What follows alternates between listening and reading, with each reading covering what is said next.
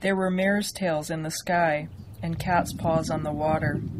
Chafshin, my mother called the woolly lamb-like herds of altocumulus. Vancouver artist Bettina Matzkuhn first became fascinated with weather while sailing with her father on weekends here in British Columbia.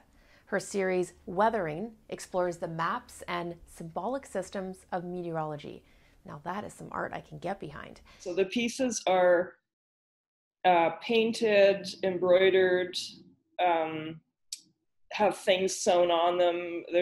I cut up my old Gore-Tex jacket to make arrows. There's like bootlace cord, but mostly it's embroidered. Meteorologist Uwe Grammen, a bit of a weather guru out here, helped Matzkuhn decipher the language of meteorology.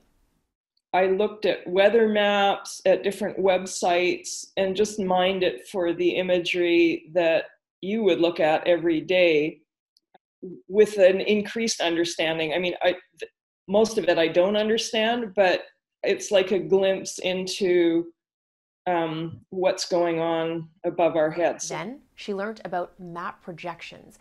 That is the different ways to flatten a globe's surface into a plane in order to make a map, and potentially my secret obsession. One of these is the Waterman butterfly projection that aims to display the world without distorting the shapes of its continents. And the map is shaped like a butterfly. And when I saw the Waterman butterfly, it was just like a light bulb went off.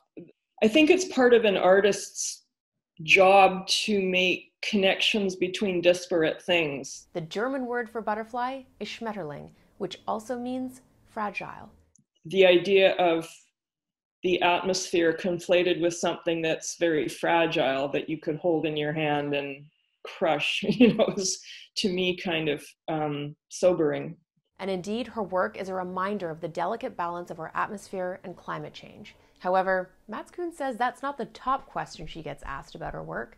It's the how long does it take you question, because I think to a lot of people, they just couldn't imagine spending that amount of time on something. But like, nobody questions you when you watch reruns of Seinfeld or stuff, so it's time to me is just an ingredient like, baking soda.